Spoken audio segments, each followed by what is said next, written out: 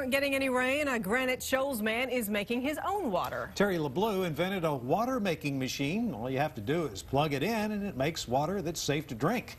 KXAN's Jacqueline Inglace has more on this. It's just a nice machine. Drought doesn't worry Terry LeBleu. He invented and patented this machine. It's called the Drought Master and makes drinkable water out of air. It pulls the air through it, pulls out the moisture, purifies the air, and exhausts the air.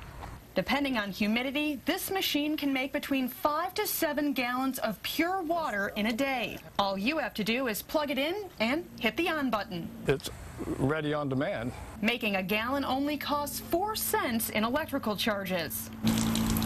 An independent lab took samples of LeBleu's water and found it had no bacteria in it and is free of metals. Lab techs say it's most like distilled water. The question is, how does this water taste? Tastes pretty good if you ask me, but you don't have to take my word for it. Willie Nelson owns 50 of them. Here he is posing with the indoor model. Even Governor Perry owns one. But LeBleu wants his invention to benefit local farmers and ranchers. It's good emergency water. Let's say that the power goes out or whatever. Once this thing fills up, it cuts off. It has a bubbler inside that keeps the water moving all the time.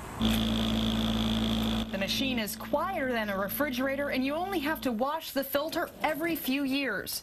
Building one only takes 2 hours. The oldest model made is actually still up and running, and it's been a decade. In Granite Shoals, Jacqueline Inglace, KXAN News. And we understand that those machines cost $500 a piece. I'm sure it's a growth business with this kind of weather. Yeah, I bet it is. I'm almost willing to pay him at this point. I mean, it is just unbelievably hot. But